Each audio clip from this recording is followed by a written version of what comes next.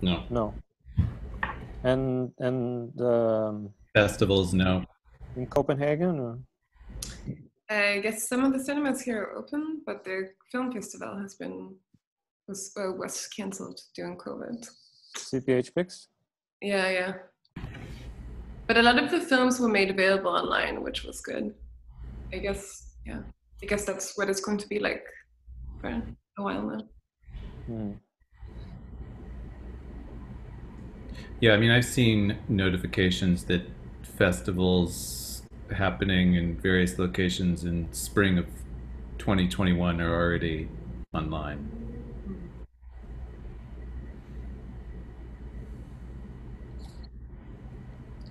Imagine if Cannes is cancelled for the second year in a row. That's going to be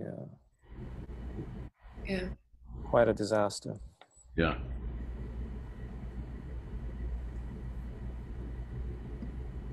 I can't help but think that it means something that Bacurau came out the year before this year.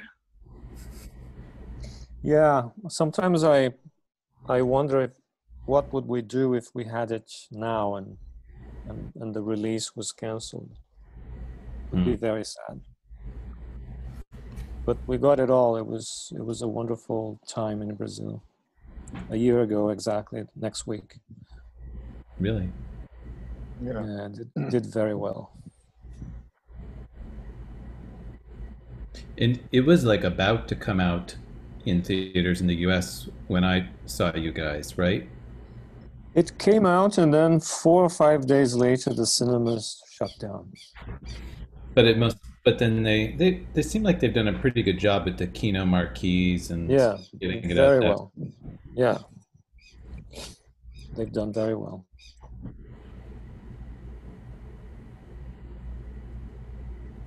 And people seem to be discovering the film little by little, which is interesting. Yeah. In US and other countries. Mm-hmm. And it's going to be on Criterion, right? It is now, the It is now. Criterion channel. Okay. Yeah. Wow. And I just learned that I can access the Criterion channel. There's a loophole, which I'm sure they leave it open technically.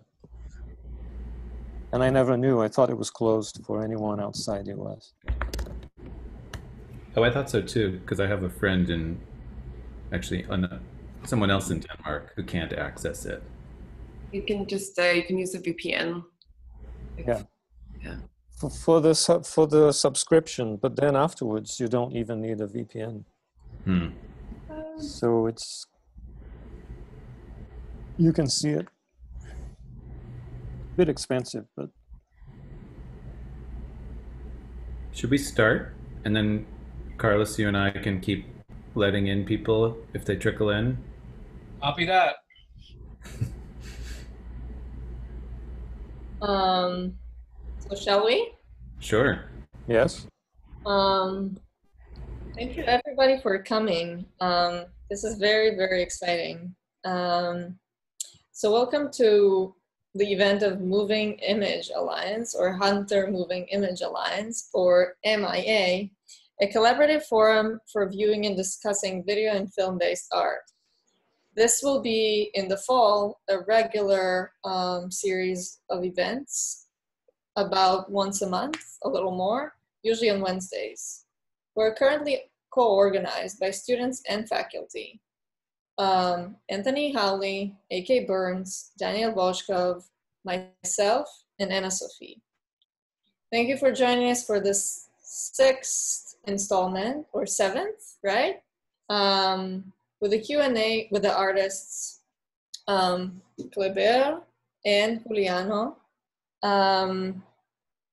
The talk will be moderated by Anna Sophie, and we will be discussing their fabulous film, Bacurau.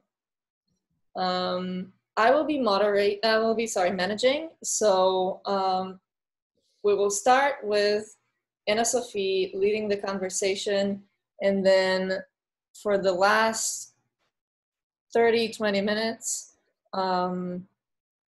we will just have a Q&A, so anyone who wants to ask a question can type it in the chat, or I mean, if you want to ask it yourself, that's wonderful, and we can just put you on video, or I can just ask it for you.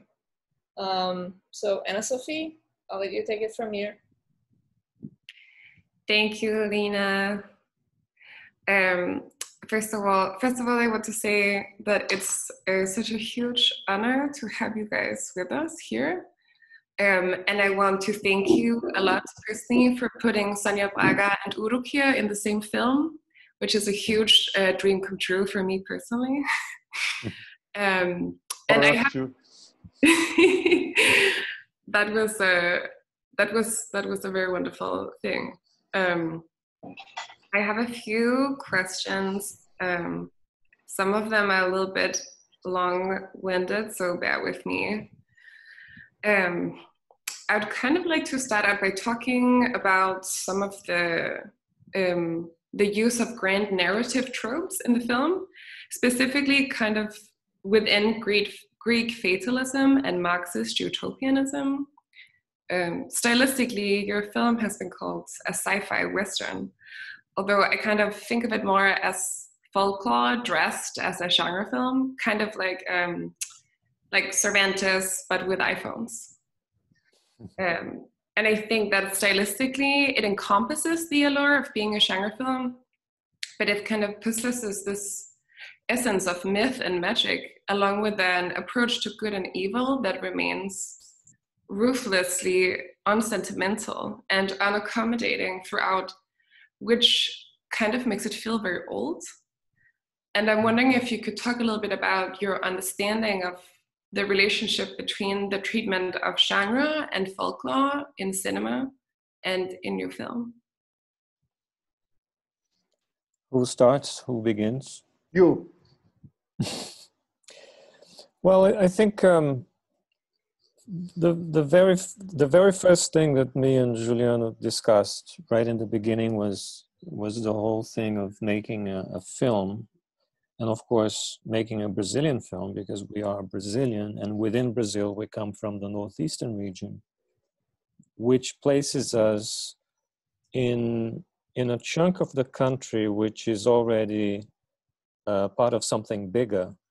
And if you look at how Brazil was wired and formed as a nation, and if you look at the media in Brazil, and if you look at culture,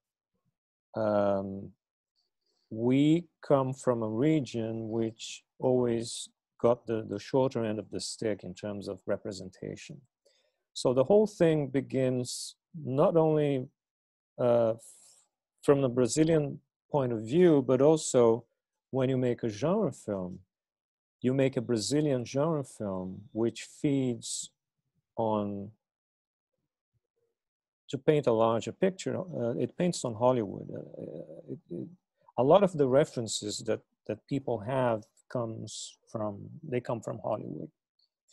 So when you make a film and you change the point of view and you decide to go and tell a story where the point of view is completely upside down, and the cool people now are the Viet Cong and not,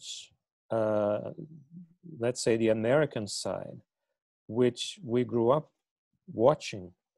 And that creates or generates some confusion, which I find extremely exciting. And me and Juliano, we discussed a lot of this.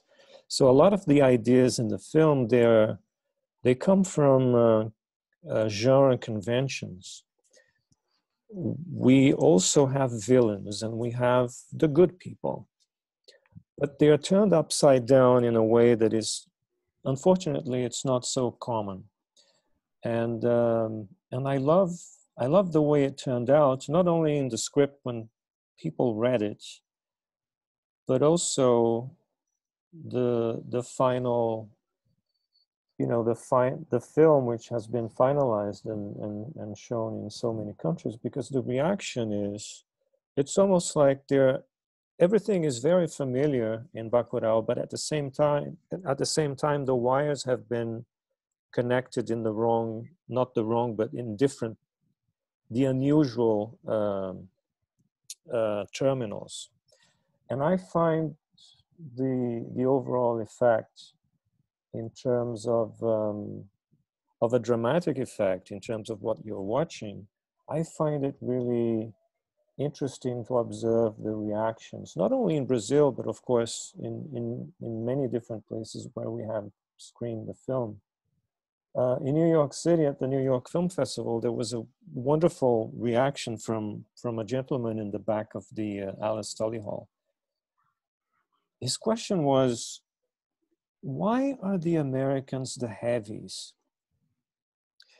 And I thought that was a truly wonderful reaction, because I think he basically spent his whole life watching one single point of view, where the American experience doesn't really show itself as being villainous. And in this film, we have a different way of portraying the villains, and they come from England, Germany, and United States. So I think by rewiring some of these tropes, we have basically made a classic film which obeys the classic the classic aspects of genre, but at the same time with a different point of view, which is exactly what we wanted to do. And from a strictly from a Brazilian point of view, we also have the characters who come from the southeast of the country, and that really means a lot for Brazilians. It's a major topic of discussion in the film, because also one of the things that made us want to do the film was a number of films that we saw in a festival. That's where Bacurau began, actually. Me and Juliano, we were in a festival and we saw a number of documentaries, and they had this patronizing thing, and 4 of them were about small communities in faraway places, and we just did not really go along with whatever it was that they were trying to show and trying to and their discourse. We just found them kind of bringing the point of view from the big city and pushing it down people's throats, the characters, and very condescending. And this is exactly what was the initial spark for making Bacurau. This was kind of the last drop of water, because we have this in our culture in many levels. We have this in the journalism, in the film industry, in the documentaries. We have this in the music, in arts, in the society. People from television. The Northeast, and television, soap operas, and teledramaturgy. The problem is the representation of these people from the Northeast as naive people or something like that. And when we realize that we as filmmakers, we are doing the same shit.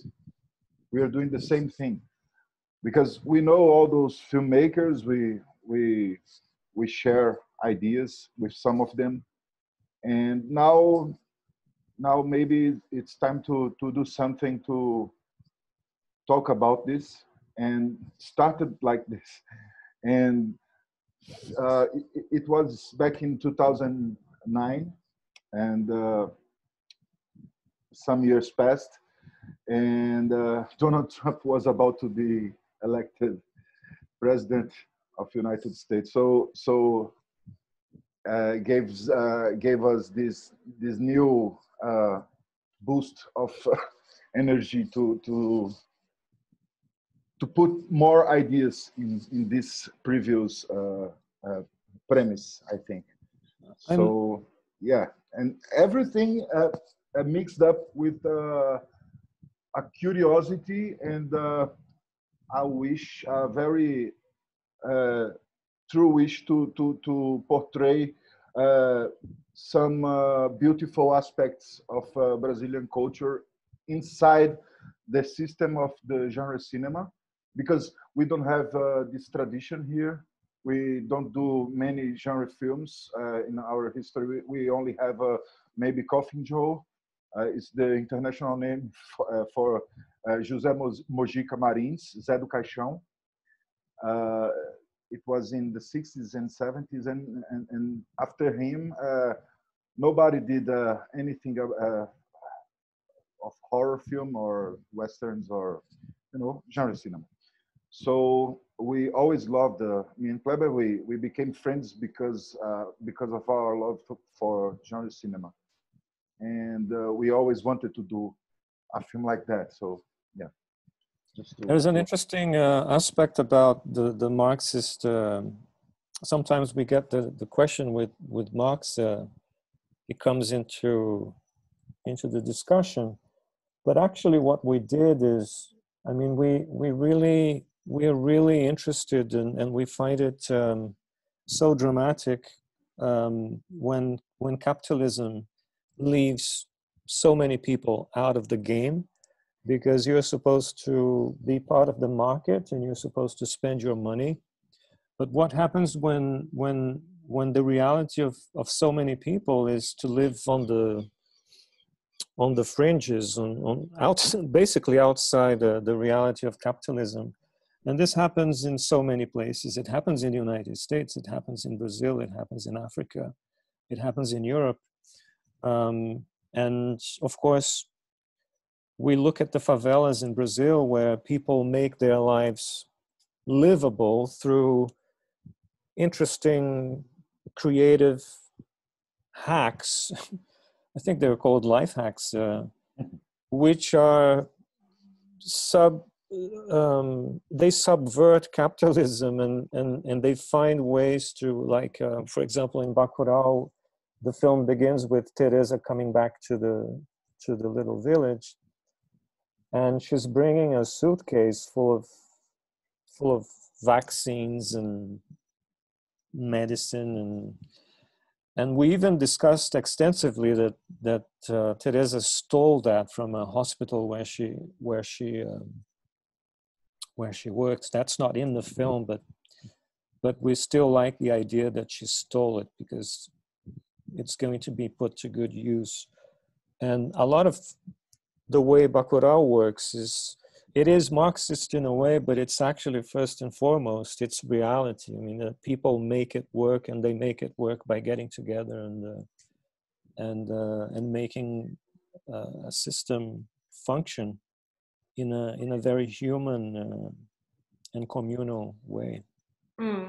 This kind of segues into my next question, actually. That's kind of about like the corruption and power relations, or the theme of that in the film. You were depicting this socialistic utopia, or perhaps not utopia, perhaps reality, in which mutual aid and sexual liberation and gender fluidity kind of facilitates this anti-capitalist, anti-big pharma, anti-militarism ideology. Like specifically the scene where Sonia Braga reminds the mayor that whores pay taxes too. I really like that part a lot, and it really stuck with me.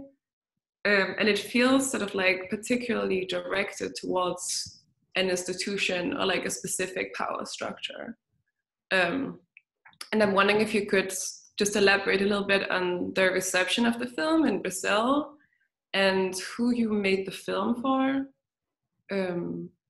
And I'm also Udo Kier's last line really stays with you. That goes, "This is only the beginning." And I'm wondering who you imagine him saying that to. Actually, we have to admit something here. This idea for "this is only the beginning" line is from Udo's. So he suggested, we thought it was very I don't know, interesting. Let's shoot this, and then we decided if we're gonna use it or not. and of course it was brilliant. Was he initially not supposed to say anything at the end? Yeah, no, just the image of him being buried. Well, originally, he would be executed much like a World War II execution at the end of the war. There are so many images and photographs and films of Germans being executed, shot in the head and into a grave. But then at some point, I told Juliano, we've seen this so many times, we should go for something else. And then we came up with the idea of him going down in some strange ceremony, which sorry. Yeah, the audience doesn't really know what's happening, but he knows what's happening, and the community knows what's happening, much like in The Wicker Man, which is a wonderful film. Yeah, I was kind of thinking of The Wicker Man, actually. I was like, if you had kept it in the original way, that would have elaborated on the previous, joke about Urukia always playing a Nazi. Yeah. Which I think is kind of hilarious. But I'm wondering if that is like part of like a larger critique of like the like right-wing wave that's been happening in Europe, and like white supremacy having gained more power in recent years as a general. We never wanted to use these words, but everything in those characters points to the fact that they're most likely white supremacists. Yes.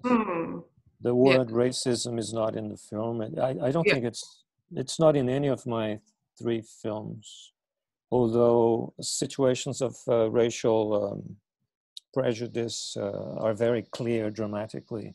But every time you use the word, it just becomes like, now let's discuss racism, or let's discuss sexism. So I think dramatizing a situation and not really calling it by the name is stronger, I think, in a film. In real life, I think we should call it and say what it is. But dramatically, I think in a film is stronger when you're a witness to the situation and the situation unfolds, like in Bacurau. Yeah, I mean, I think it is actually really clear in the way that the different attackers in the group have their own personal rationale for dehumanization. Yes. Like, I would not kill a child, or I would not kill a woman, which feels sort of... it also comes from war. Because at some point during the script, I began to get this vibe that it was a war film. That it doesn't really come across so clearly, I think. I think in my mind, it doesn't really come out so clearly when you see the film in the cinema. You think more of horror and thriller. I might be wrong. The ways in which it's a war film, it feels more like dramatized and Shakespearean than anything, I think. Yeah, the thing with each character trying to find a way to rationalize his or her violence is classic war atrocity situations. I remember a group of men in the Bosnia war, and they were trying to explain that yes, they did take part in a massacre, but they didn't kill any women or children. It was only men and from 16 years old, 16 upwards. So that was their rationale, and I find it absolutely, I don't have a word for that, but that's how humans operate. You started this question talking about utopia, and I wanted just to say something about this. I think it comes with the idea with the of the building of this community. This community is the key for that, because this community is a community that lives in an isolated area in the sertão, It's like Brazilian outback, something like that. And we are not from there. We come from the big city. We live in the big city. But at the same time, we never wanted to do something very distant from us, because we don't believe this is a good thing to do. It's not honest to make a film this way. So I think we got inspired to build, to create, to think about this community, inspired by our own friends and circle of friends and family and people that we believe that are interesting and awesome people. That it's just people like everybody else, and of course we don't think that people that come from that region is different from us. That's the whole idea. So in our way of living, maybe it could be some kind of I don't know, the most makes more sense to people like me and you to live like that. But it was never an idea to create an utopia. We have some moments that we put some not they are portrayed in general as heroes, but they do bad stuff also. So yeah, I think there's something in the way that the citizens of Bacurau seems like almost immune and like indifferent to power structures, which I find really charming and like such a relief to watch on the screen. Kleber, did you want to say something more to this? Otherwise, I'll move on to the last question. I think power structures exist in Bacurau, but they're very, they are more related to the heart, I think. You have Dominguez, she's the doctor and she takes care of everyone. And in fact, secretly, I don't even think she's a real doctor. I think she's a very experienced nurse. So that's also part of this system of things that work somehow, but not in the official in the official way. Interestingly, Sonia was not really into that idea. She thought that Dominguez should be a real doctor, and I think we discussed, me and Juliano, many times that I see her as a very good nurse who took over for the complete lack of medical care in the community. In fact, the real life community does not have a doctor or a little hospital like that, the way we depicted in the film. That's all production, art direction, which is very sad. Yeah. Yeah, I think, and of course the teacher at the school. I mean, he's one leader. He's a black man, and he's a leader. Yeah, I think his mother was an educator also, and she was the leader, and she died, and the film starts in her funeral. So it's a dynasty of black educators. Yes, so, and women are very strong. Yeah. And when we were looking for locations, the script was already written. We found this location, which would be our number 3 in the list. And then we saw a bust of a statue in the middle of the central square. And we walked over to have a look at the statue, and it was the bust of a woman, and she was a teacher. And we were so moved because that's what it is. That region is really special. I mean, the kinds of things that you see in real life, they're exactly what fed us to write the film. And it's another example is the museums. We found a lot of museums similar to that one in our film. So it was something that we talked about, and we discovered after researching the locations, that this is something that is a reality in many places. So it gives us some feeling of safety to not making up a lot of things. Things are real. Bacurau really exists in Brazil. You know, it's great. Okay, I'm gonna ask one more question, and then maybe we can open it up to other people who might have some questions. There's something about the use of screens as like kind of like an emotional regulator in the film. For example, the scene in which Ellie Willow shows her mangled, bloody fingers barely attached to the rest of her hand, and she pathetically exclaims, "Help me," desperately holding up her advanced Google Translate device. And the two nude citizens of Bacurau stares down at her with a perplexed, urgent, and almost compassionate glance, saying, "Do you want to live or do you want to die?"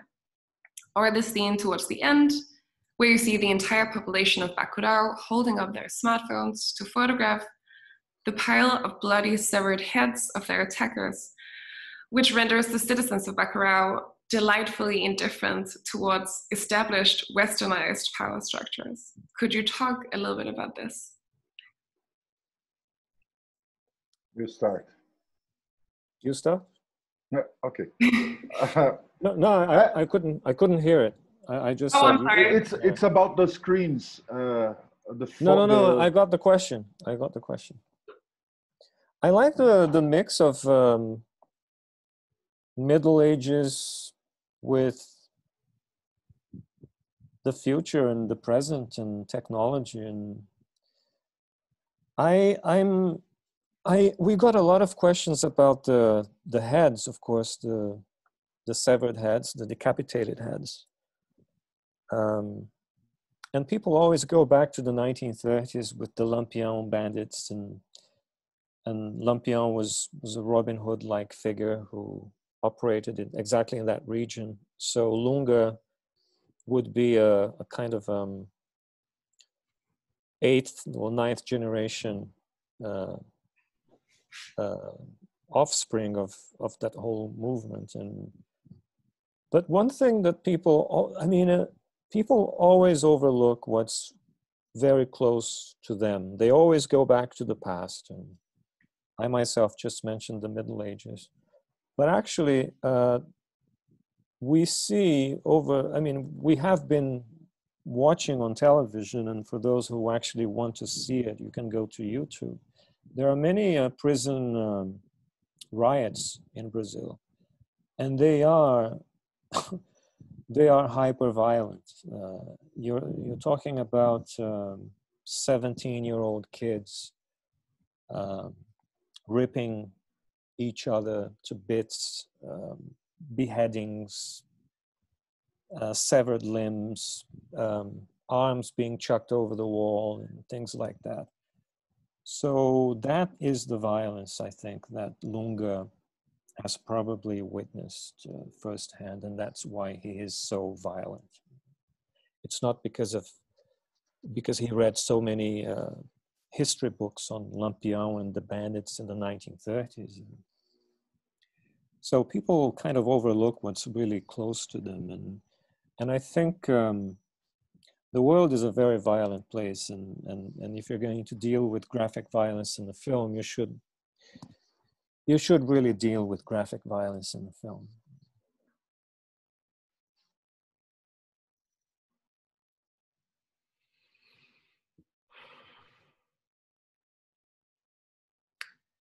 Juliano, did you want to say something to that, or should we move on to the next question? I don't know, but I think what Kleber is talking about is something, but you are talking about the devices, right?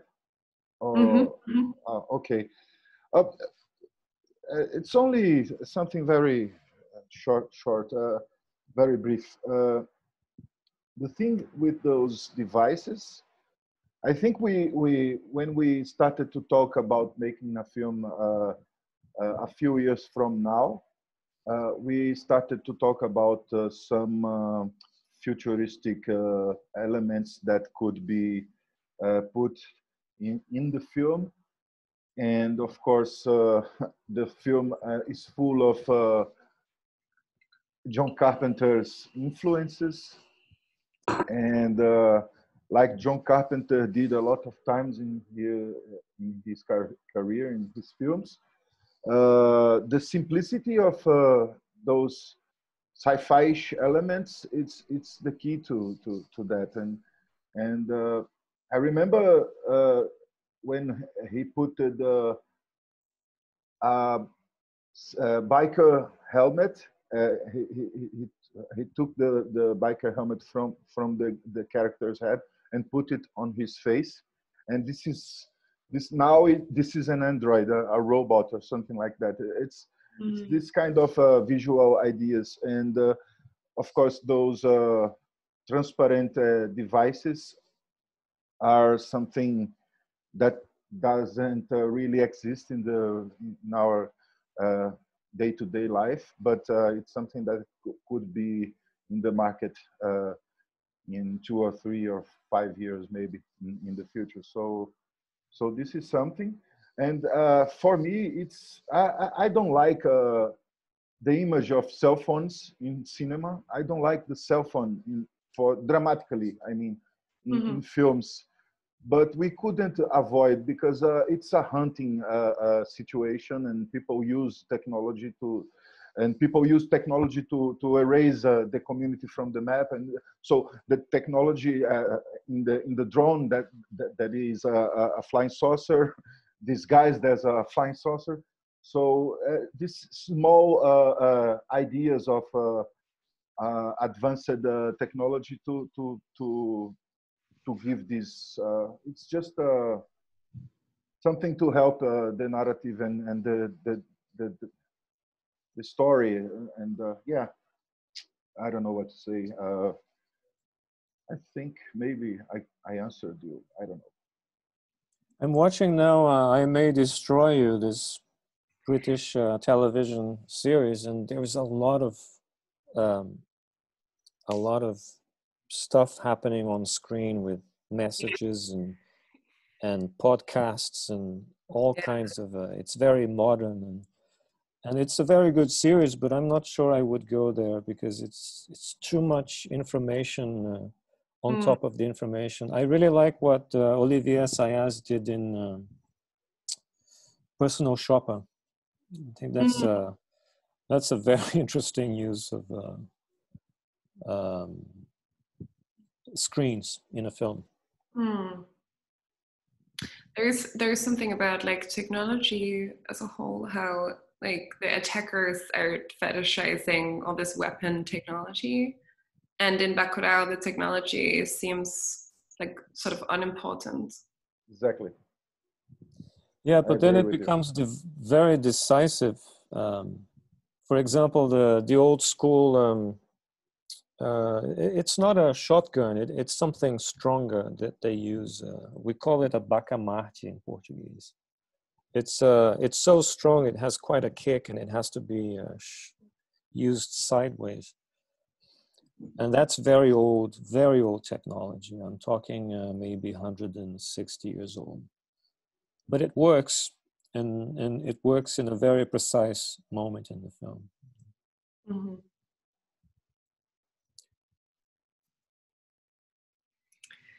Thank you so much. I think we should move on to some of the other people who have questions. Alina, do you want to take over a little bit?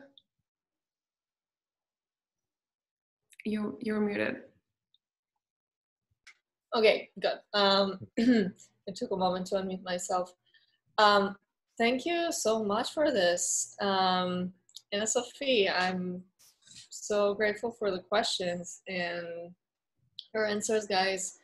I'm gonna start just reading questions from the chat. The American actors seems like they are casted from the film Sharknado. Sharknado. Sorry, Alina. Okay, cool. Thank you. They're amazingly flat in comparison to the Brazilian actors. this decision seems intentional. Can you tell us a bit about this process?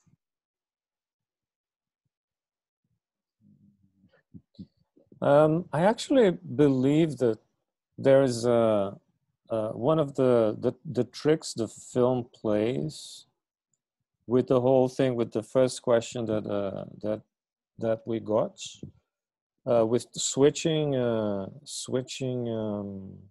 roles and the whole thing with the cultural representation.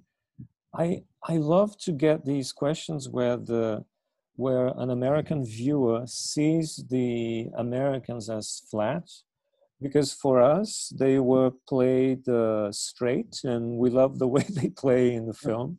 And it probably sounds flat because it's so unusual to see American characters behaving in, you know, like terrible, villainous people. And I find it fascinating that we get those kinds of reactions, and they only come from Americans from the United States, because usually even other countries like Australia and Britain, it doesn't really come off as, I mean, I think it would be like watching an American film with a Brazilian actor. I remember the Money Pit. It's a film produced by Steven Spielberg, 1985, I think, with Tom Hanks. And the film begins, I don't know why, with a Brazilian woman, and she speaks Spanish. Trouble is, we don't speak Spanish, so we speak Portuguese. So it's kind of so all Brazilian audiences were like, "What the fuck? I mean, why?" So I think it's a similar situation that has to do with representation and this awkwardness of. I really loved an article that was published in the New York Times on Spike Lee's new film, The Five Bloods, which is a film that I saw even before, I saw it before I read the article. And I had a lot of problems with the film, because the film now is made by a Black American filmmaker whom I love, actually. I love so much of his work. But this film, he brings the same cultural weight of the United States now through the Black experience to Vietnam, and I think it's a very complicated. I think it's a very complicated film, because it basically repeats everything that we have seen over the last 45 years since Hollywood began making films about Vietnam, and particularly the way the Vietnamese characters are depicted.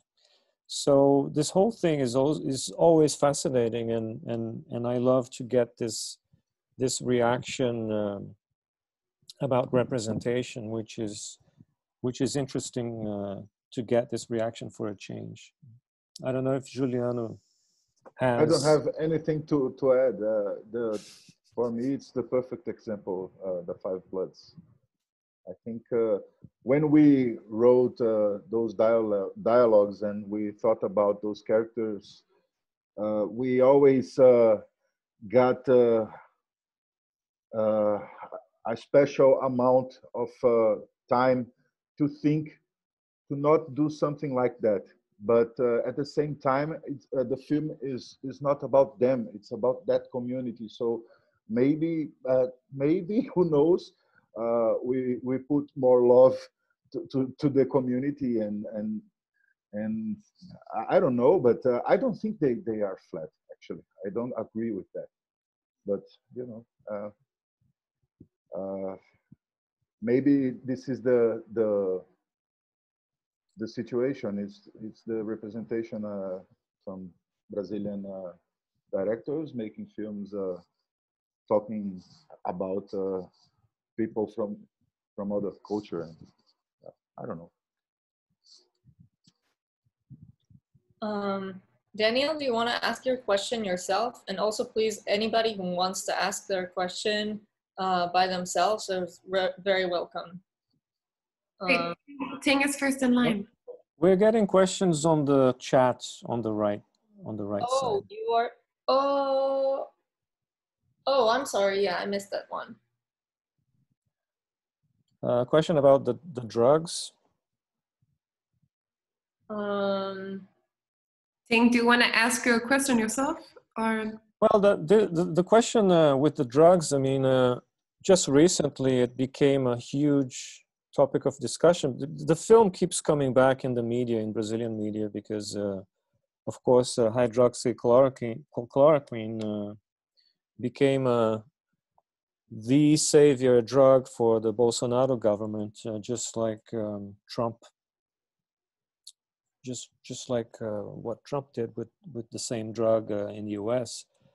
And then they actually had millions of pills made to fight COVID in Brazil, and then they began to send it out to poor communities, just like in the film. So it came back as a Trojan horse kind of situation.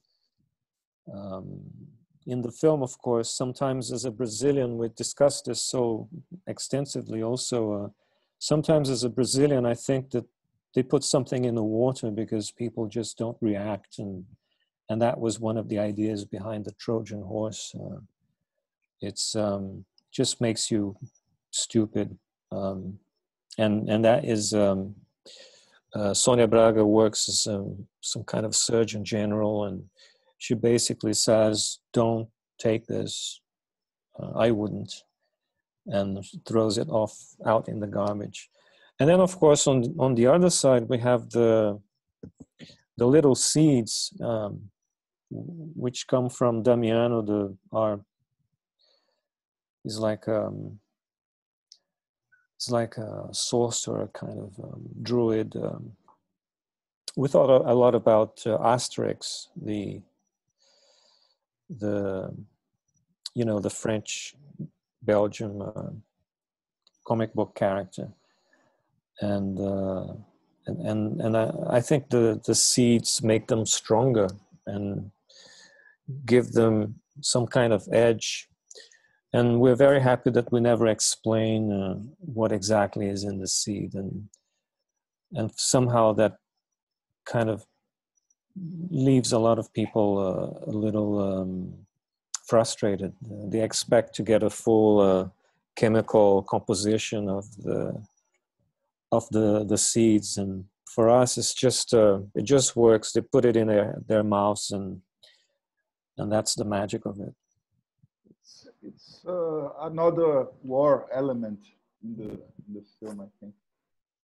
The soldiers, when go to war, they drink a lot of alcohol and smoke cigarettes. Yeah, sure. Marijuana. But it's something that I always repeat to everybody. If someone offers you these seeds in the street, don't buy it, because it's a fake. It doesn't exist.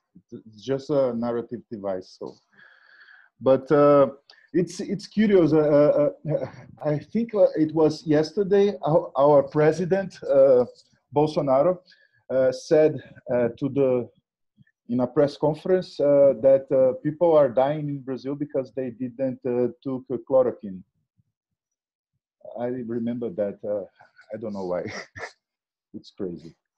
I also remember this amazing sequence in Come and See, the Ellen Klimov film, and all the soldiers are basically getting smashed to do the atrocities that they have to do.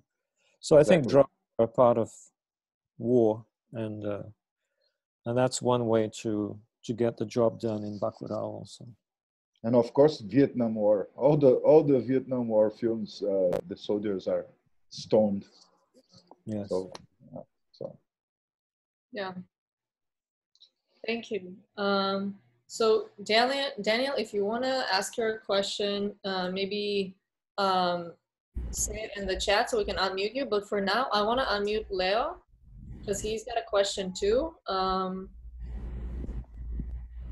I don't know how to. Juliano, can you see the Daniel's question? Daniel's question. Let me.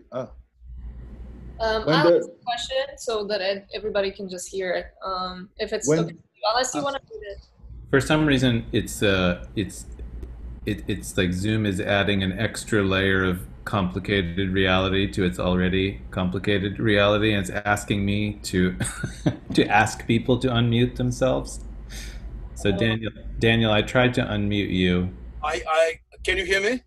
Yes. yes, Yeah. My question was about and it's written on the chat, but there is one moment when the two bikers, for the first time, come to the village and jam the signal of the, yeah. yeah, There is an old man there with a guitar who often appears in the beginning, and he starts singing a song about them, saying at some point, "I'm only messing with you." And that somehow creates this kind of very almost like underground sort of threat. I mean, for the first time, he didn't say anything specific, but feels like they're put on the spot that they're going to be revealed, you know.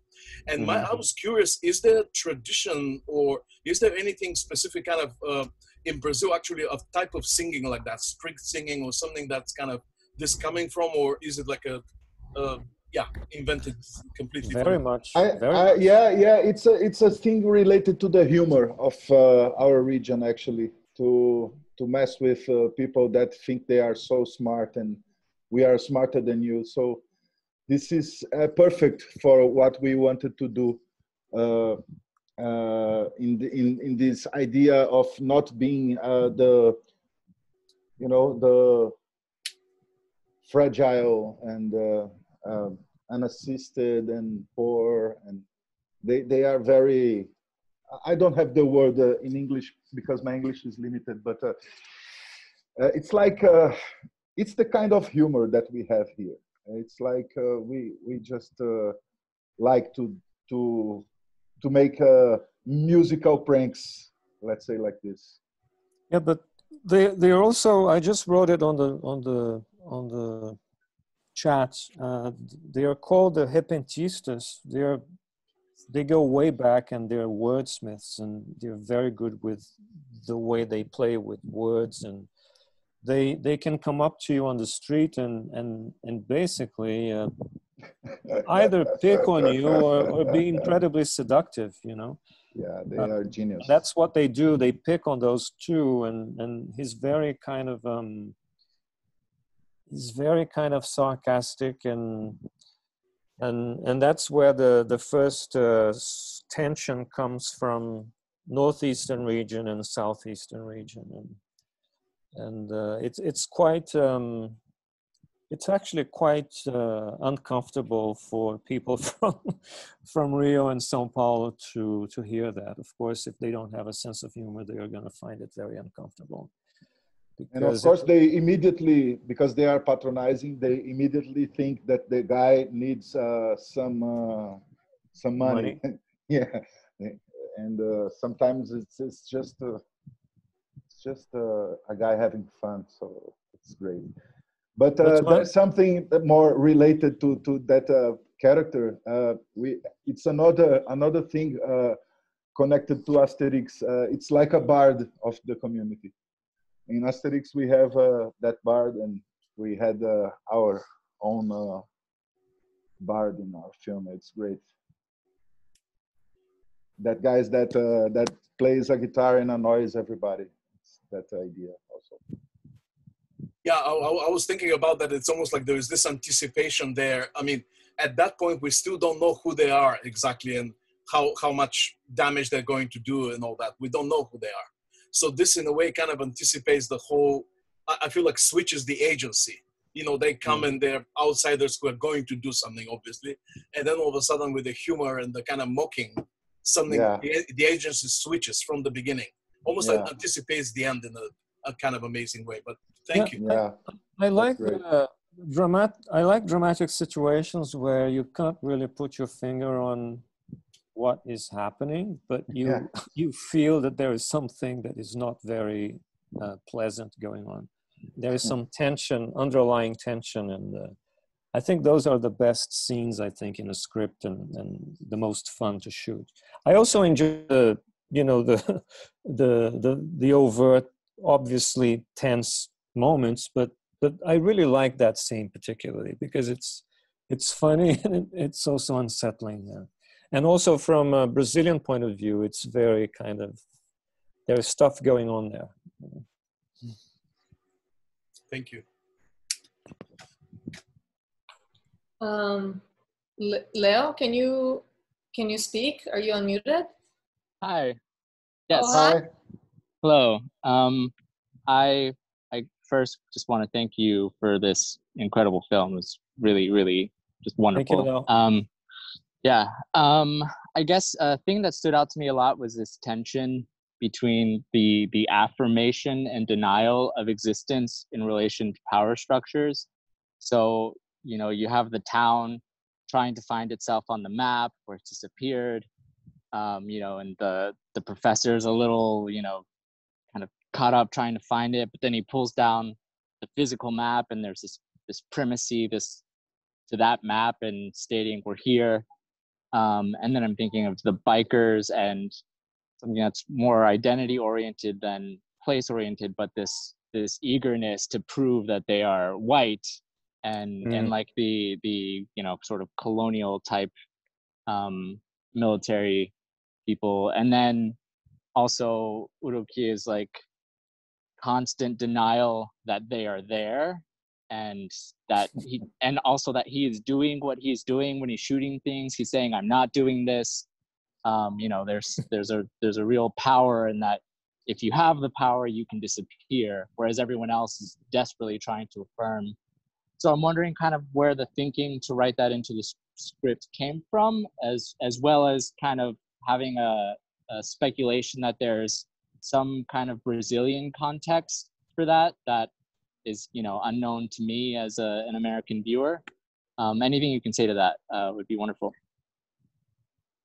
I think it's a human context, maybe. And it's crazy because we see these guys every time saying something and then denying. It's everywhere. It's not only here, but here is very happens a lot. But I think people that have power can do this kind of thing, and it starts with the disappearance of the community from Google Maps, right? And yeah, I think that's a major display of power. Yeah. It's the same thing repeating in many different forms. When the teacher is disturbed by the fact that he can't really find the Bacurau in the digital map, I don't think he's struggling to get power. I think he's just struggling to be seen and to exist. I think that's a fundamental aspect of living life. It's almost like being part of this situation here at Zoom, and for some reason your microphone doesn't work, and you can't really ask your question, and all you want is basically to ask your question, and then for whatever technical reason it doesn't work. I think that's a very interesting situation that we developed in the film. He basically wants to exist.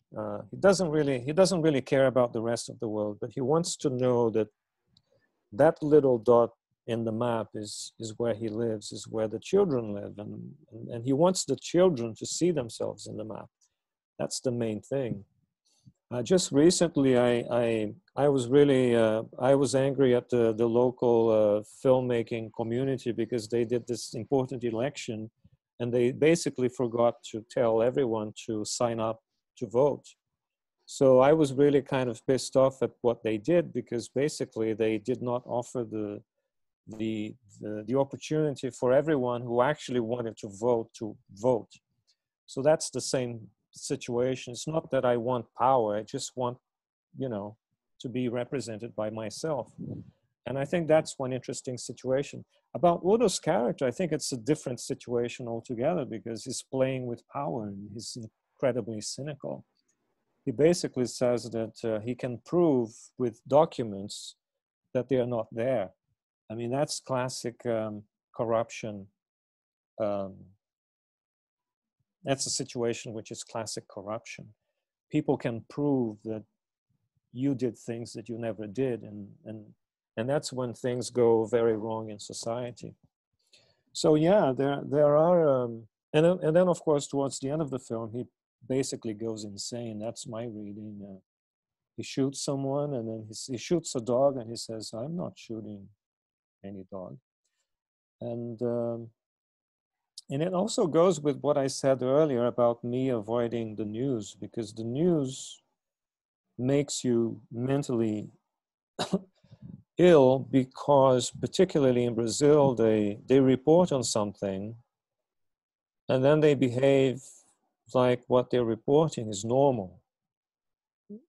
So the weight of reality is subtracted from the reporting, and that makes you sick, because why isn't this getting the attention that it should, you know? And I think the film plays with all of these, the way fact is presented and the way versions are presented, and everything is connected to culture and society and politics. But now that we are talking here, it feels like we drew this like architects. We didn't. We were talking about the way we see things and the way we look at Brazil and the way we look at the United States and Europe. And so it probably feels like we are doing reverse engineering, but it's not the case. The whole script came very naturally. It reflects specifically that time that we joined we joined together to write the final draft, and we spent 8 months, Monday to Friday, 9 to 5, working in this final draft. But we were not isolated in a mountain. You know, we were always reading Twitter and Facebook and watching news and watching videos that popped up in our phones, and discussing the day-to-day situation in our country and outside. So all these connections to the immediate moment in the planet, in the, you know, I think we got a lot of ideas from that, I think. Thank you. I'll ask a question, and I guess maybe if nobody else jumps in, maybe it will be the last one, but I hope it won't be. In the film, there is a vendetta component. It reminds me a little bit of films like *Inglourious Basterds*, or I mean any films that have to do with revenge, where the victim has the upper hand at the end of the film. And this is very satisfying as a viewer. But I wanted to ask you specifically, how do you feel about that? How do you feel about this relief and satisfaction that we feel at the end of the film, whereas in reality, I don't know if this optimism. Sorry? I lost the end of the. It was cut here. Okay. You will talk about the end of the film, and then disappeared. Okay, I'll start maybe from almost the beginning, but there is a vendetta component in the film where the hunted people, the victims, have the upper hand, and there's a relief. We finished the film with a sense of victory, and I wanted to ask you specifically, how do you feel about that? And how were you thinking about this kind of end where in the reality, this kind of optimism is, I mean, I want it, but I don't know if it's what we have right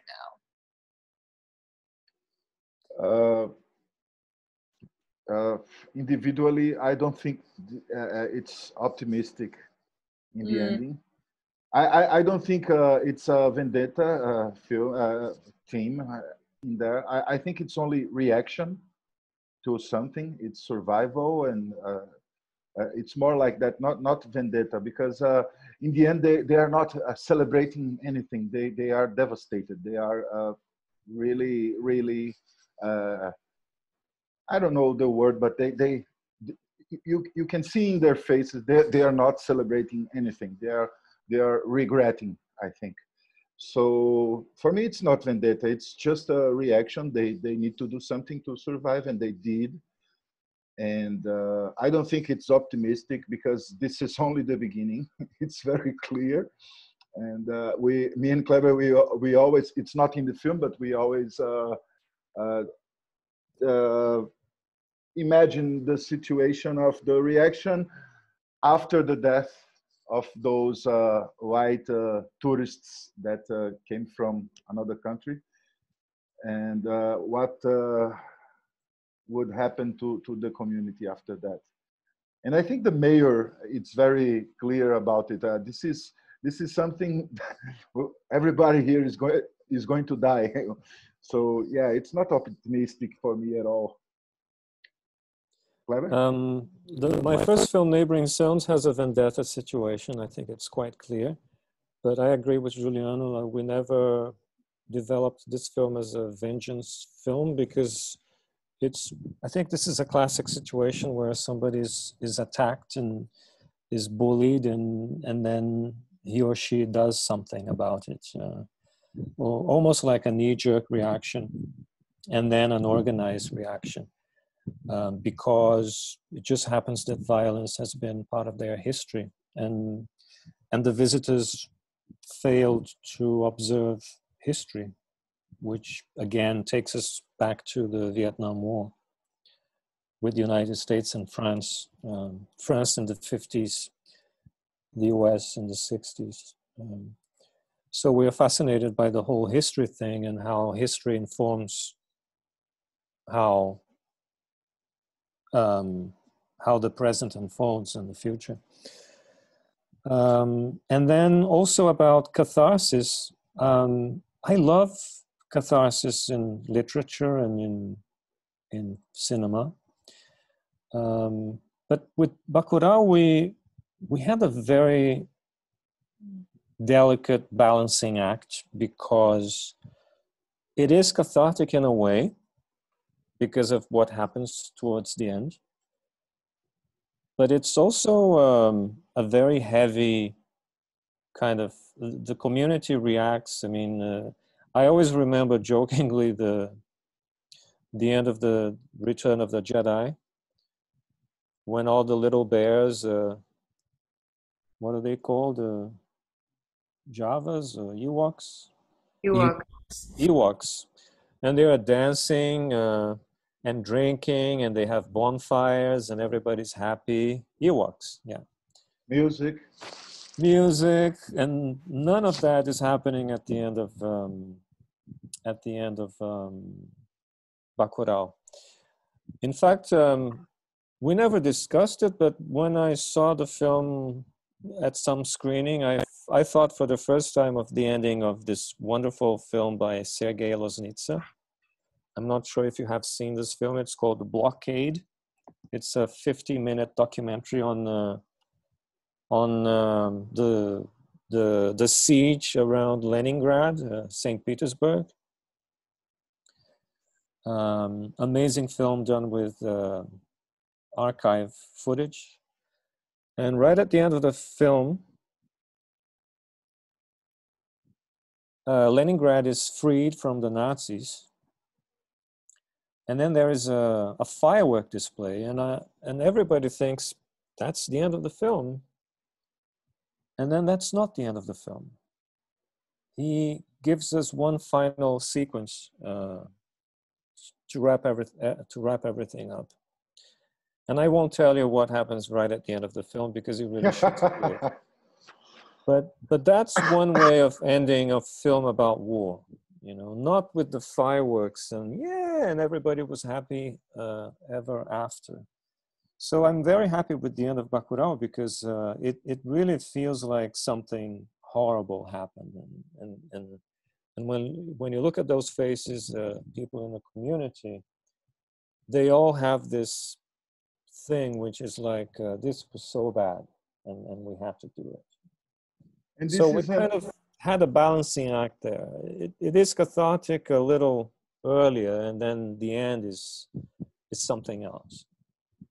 And this reminded me a very, I don't know if this is very specifically from here, from Brazil, but people here now are filming everything with their cell phones. But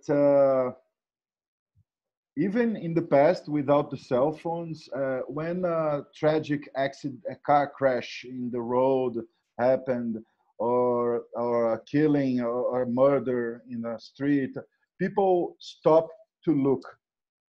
We have this strange habit here. I don't have it, but a lot of people do. People just stop to look at that very ugly incident that is in front of them. And now people shoot this and put on internet. And it's very easy to see a lot of real footage of tragedies. And sometimes, a lot of times maybe, in the theaters, when we are in the screening of Bacurau, people laugh when they see that image of a lot of people with their cell phones filming the severed heads. But it's not like there's no humor on that. It's more like an habit, I think. I just wanted to say that because this is very. There are many layers of understanding of the film, and we have a lot of aspects very common in Brazil. People that live here can go deeper, and yesterday I saw the video footage of a hotel reception guy working, and then a guest arrives, and he's going to do the temperature check, and the guy starts screaming at him, and then jumps over the counter and starts hitting the reception guy. And the reception guy is very patient. He's actually trying to push the guy away, and then the guy keeps hitting him. And then the reception guy now begins to hit the guy and knocks him out. So it feels so good to see that.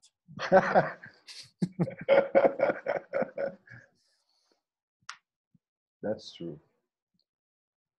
I'm sorry, it feels really good to see it, especially when the guy just fell over kind of unconscious.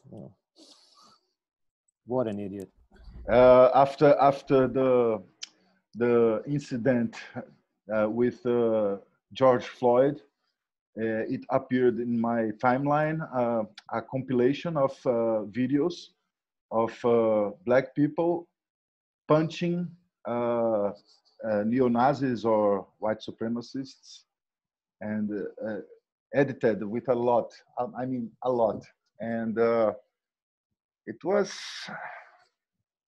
it's very violent, but it felt like they deserved to be punched.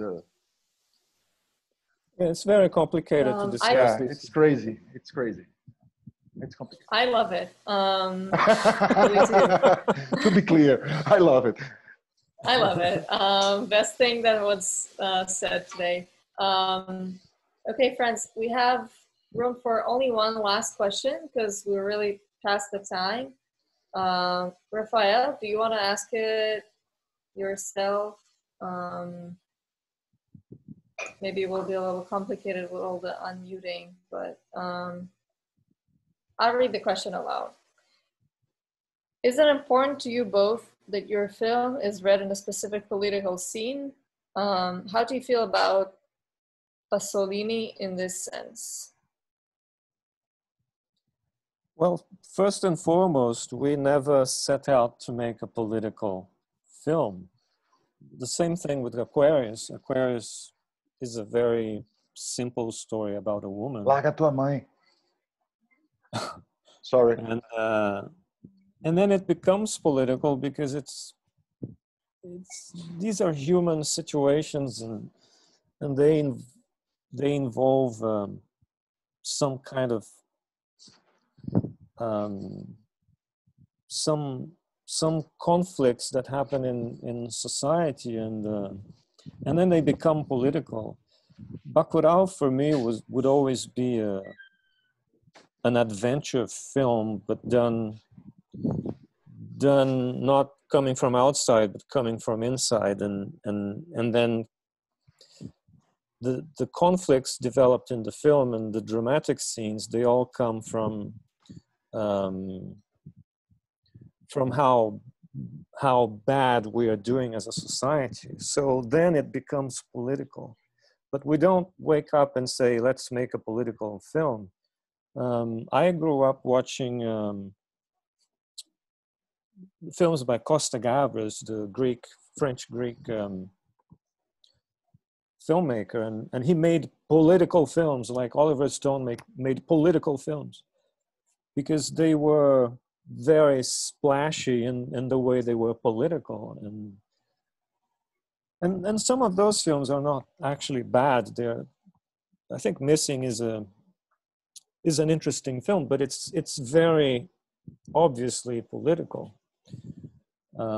Salvador by Stone, also a very political film, and Born on the 4th of July.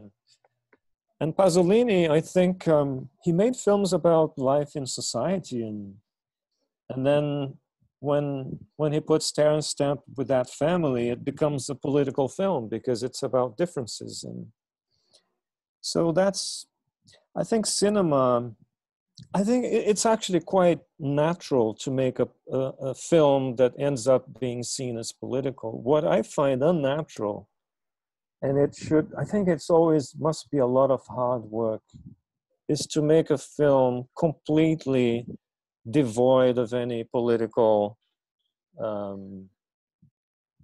content or any political understanding. Or I find it, for me, it's very natural when you think about human conflict, any aspect of human life.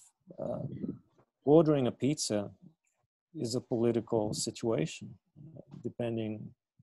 Now more than ever. More than ever. So we never really discussed the effect that a scene will have, but for us, it was every scene in the film is important for us.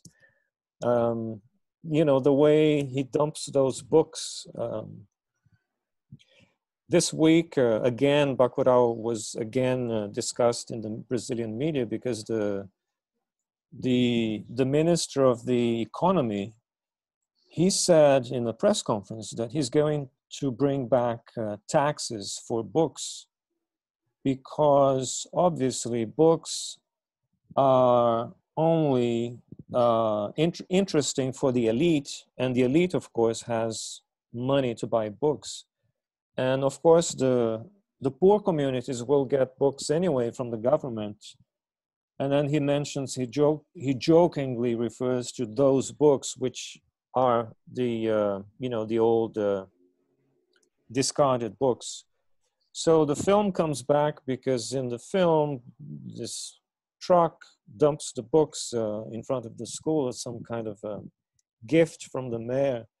So, and then it becomes a political thing, but these are things that we've been observing and witnessing as Brazilian citizens for so many years, and it's in literature. And so it's not really a film about the future, it's a film about the past, and then it becomes political. And I think I never thought about that until I heard the word Pasolini. But I really identify with what Pasolini did in his films, because I don't think he set out to make political films, but he made films about relationships that happen, situations that happen in society, and that's when you become political. If you struggle too hard, I don't think the result is interesting, because you're really trying to scream, and I think yeah, I don't know if I answered your question. I believe you did. Friends, I'm gonna summarize this. We'll wrap it up. If anyone else, Anthony, do you want to jump in, say anything? No, just thank you guys so much for being here, and thank you so Sophie. much. Thank you for inviting us. Thank you for all these thoughts on this incredible work. Thanks, Alina, for managing. It's always a pleasure, but it's also I mean, there are so many complexities about everything that we try to do, and some of your questions also, and that's the time we have, and I hope we made sense more than not making sense. It was a pleasure. Thank you for making such a wonderful film, and thank you for creating the character of Lunga. It's like, I'm obsessed with that character. Yeah, Lunga is a national hero here. Yeah. People are making tattoos. Yeah. It's true. It's true.